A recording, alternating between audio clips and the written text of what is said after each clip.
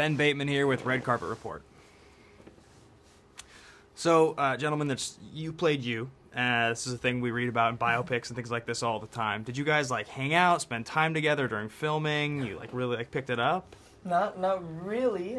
We got to finally meet after so long and wanting to meet each other for so long that they hyped it up.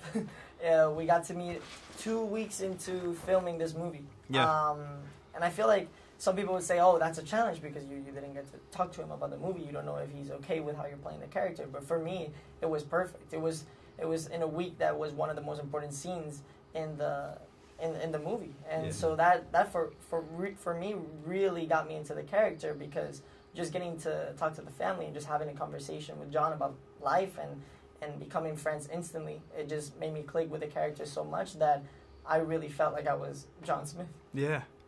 Okay, so one-on-one, you guys are playing at 21 points. Who gets the win, honestly? I don't know. That'd be a fun 11, game. I know. To 11, I know. Not to 21. Okay, specific answer like that. Fair enough. Through the process of filming this movie, did either of your relationship to, say, inspiration, faith, I mean, did it become elevated? Did you feel more connected to this by the end of filming? Yes. Yes.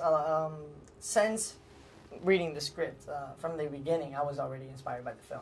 But every day, I got to learn something new about it. Yeah. Even the process of auditioning, it was already a new thing every day, and it already felt like I was filming the scene or the film.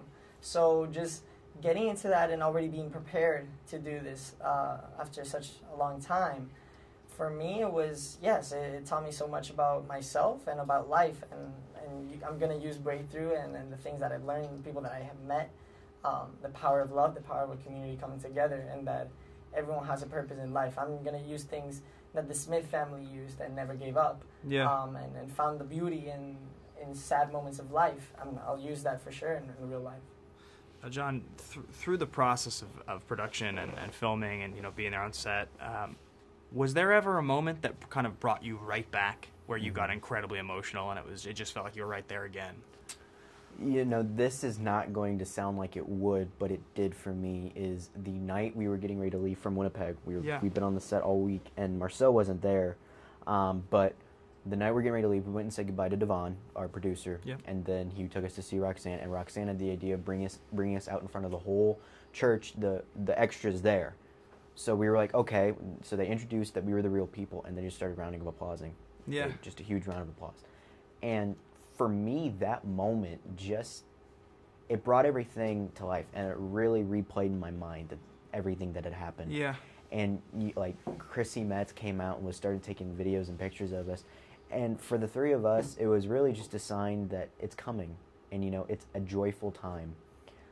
It's a time that we remember, and it was a very sad day, but we look and see what has come out of it, and then I'm still here. I get to talk to you. I get to talk to all these amazing people and get to hang out with them. Unbelievable.